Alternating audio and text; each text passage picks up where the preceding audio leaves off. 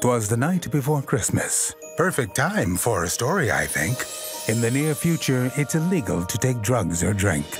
Except for one night, the binge as it's known, where it's perfectly legal to get drunk, high, or stoned. But this year they did what you wouldn't believe. They moved the binge to Christmas Eve. What?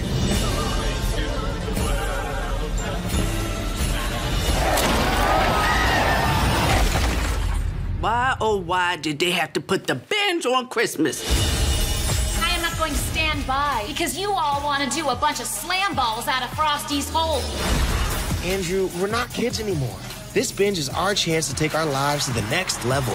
You're gonna fix things with your family. I'm Craig, your mom's new lover. You're banging my mom? And I'm gonna propose to Sarah. I'm going over to her dad's house to ask him for permission. You don't wanna turn on the bubbles or nothing? I'd like to be able to see right through to the bottom. Too many mysteries in those bubbles. Hey, come with me if you want to binge. Who are you? I'm Angel.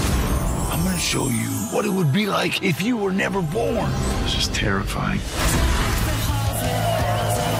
Jesus, this party's dead. Grandma, you have a heart condition. You should have seen the shit we were into back in the 60s.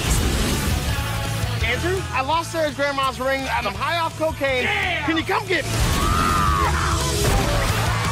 Uncle Chris, did you break out of prison? Yeah, but it doesn't matter because the binge is on and everyone's excited about Christmas again. Hey, child, what do you want under the tree this Christmas? The bingers are coming, man. We're taking over. Tonight, all the rules are out the window. It's Christmas, officially! You spelled my name wrong. Why is that house smoking a cigarette? This is what I've been wanting to say to you the entire night.